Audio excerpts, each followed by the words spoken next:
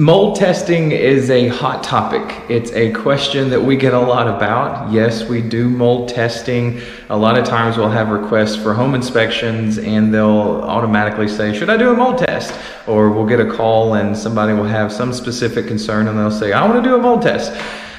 Let's clear up a little bit of terminology first. First off, mold testing, it's very loose and it doesn't really explain anything.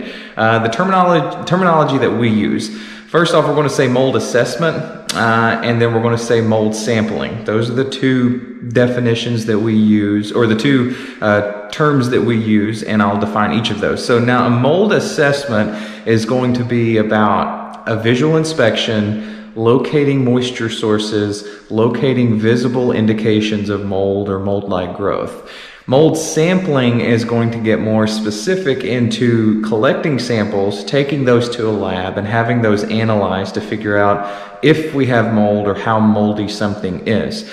Now, I'm doing an inspection now, and there are several different spots where we have mold-like growth. But this is all a visual part of our inspection when we do a mold assessment. Now, I'm doing a home inspection now, but part of our home inspections is to check for indications of condensation on surfaces, which would be mold. If you get condensation on a surface, it's going to form some mold-like growth, and so we have to report that. So I want to take you and show you several different examples of where we're going to see it in a house, and then how that could translate into potential testing. Now, this house is under renovation. There's a lot that's incomplete, but we do have areas where there is mold growth on the surface. So this is a door. This is the first place that I noticed. We can see the spores that are on the door. It's on both sides. So we can safely assume, obviously I didn't test for that, but we can safely assume that this is probably mold. It looks just like mold, it smells just like mold, so we can pretty much say that, yeah, that's probably mold. Now, can I actually say with certainty 100% that this is mold? Not unless I test it. If I took a swab sample or I did a tape lift and took this to a lab, they would analyze it and they would say, yes, you've got mold spores. Here's what you have on that specific spot. So at that point, I could say, yes, 100% fact, this is mold. We can very, very, very safely assume this is mold without taking it to a lab and getting it sampled. Now, another spot that I noticed it was down in this corner. You'll see the black on the drywall. Some more over on that corner as well.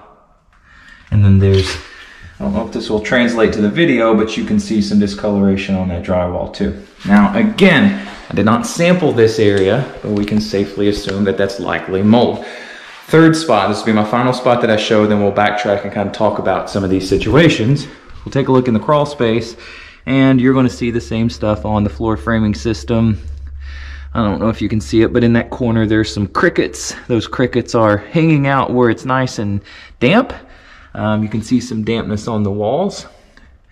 You can see the dust collection and probably some more microbial growth on the ductwork. You can also see that there is no vapor barrier on the ground. All of these are conditions that are conducive to elevated humidity levels, thus having mold growth. Now, another spot that you can see too, these are just some scrap pieces of material, but you can see the spores on those as well. So should we do a mold test here? No. Why? That would be my first question. If somebody wanted to do a mold test, my first question would be, why do you want to test? And my statement to follow that up is going to be, we have conditions that are conducive to mold growth, and we have visual indicators that mold is growing in several different spots. If we perform an air sample, we can very likely assume that it's going to come back and have a high moldiness reading. And even if it didn't, that's still not going to make us feel comfortable because we can actually see this stuff on the surfaces. Air sample is a pump that we set in the middle of a room, and we pull air across a cartridge, and whatever's in the air will get collected in that cartridge, and we can analyze that. So if there are mold spores in the air, that would come up in an air sample collection. If that air sample collection tells us that there's no mold, I don't trust it. We can see the mold. We could perform like I said, a swab sample or a tape lift to identify those species that are on the wall, that are on the door and in the crawl space. We can identify what spores are there, but again, what is that going to help us? Now, I will say, if a person is allergic, if they're highly allergic to some specific spore and you want to identify that spore, if that specific spore is in the house, that's where mold testing or sampling would make sense. I would actually say, okay, if you're looking for, let's just use for instance Stachybotrys. That's going to be black mold. That's the most frequently talked about mold.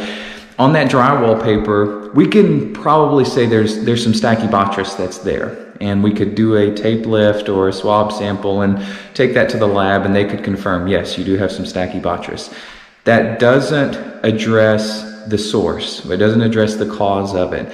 And mold assessments, that's where, again, back to that term, the visual inspection to identify the source of the moisture is much more important for me, from my perspective, just as a general rule of thumb with assessments and mold testing and mold inspections. The most important part is identifying the source of the moisture. We need to know what's causing this mold to come up on the surface. We need to address that. Then we can backtrack and clean up what's here. We can clean up what's on the joists. We can clean what's on the doors and on the walls.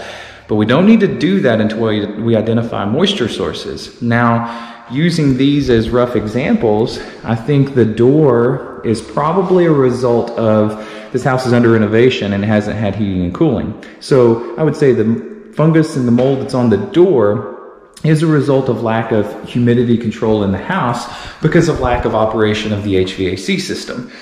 The mold that's on the wall behind the washer dryer, that could be a combination of a past leak with the washer dryer. It could be the lack of operation of heating and cooling. But this area also backs up into a crawl space where we see that we have moisture issues around the perimeter. We have a humidity issue in the crawl space. So I think there's probably a couple of different sources for that drywall related to direct water source, maybe from an old leak, but also humidity control in the crawl space. Now, the crawl space is probably going to be the most complex in terms of addressing. This is where you get into the conversation of encapsulation systems. You're dealing with perimeter moisture. I can tell that there is some dampness along the perimeter walls. So we've got exterior water source or water entry sources. We don't have a vapor barrier on the ground to just stop all the dampness coming from that soil. And then you get into the conversation about open air crawl spaces in East Tennessee and how a lot of times they don't perform like we think that they should or would.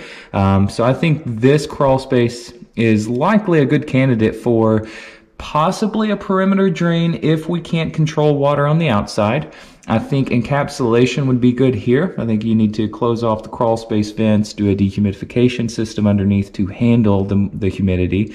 I think a vapor barrier on the ground and sealed against the wall as part of that encapsulation system would be wise. And then all of this at the same time, you can have the fungus cleaned and treated. We want to check for structural integrity of that wood as well. So each circumstance has a different source, and inevitably, because there's a different source of mold, then the method of correction is going to change with each one. The crawl space has its own system that needs to be installed. The interior surfaces, I think probably with the door, you go ahead and just wipe the door down and then address heating, cooling operation, maybe do a dehumidifier. It's a basement, so maybe that as well. And then with the washer dryer, I think you probably, at worst, cut out a piece of sheetrock. That way you know that you got that contaminated sheetrock out, and then put a new piece in, and then make sure your new washing machine doesn't leak. And the correction in the crawl space will help the drywall that's behind where that washer dryer was. So each circumstance, different solution, because the culprit is a little bit different. Does mold testing make sense on any of these? For me, no, I don't see that it does.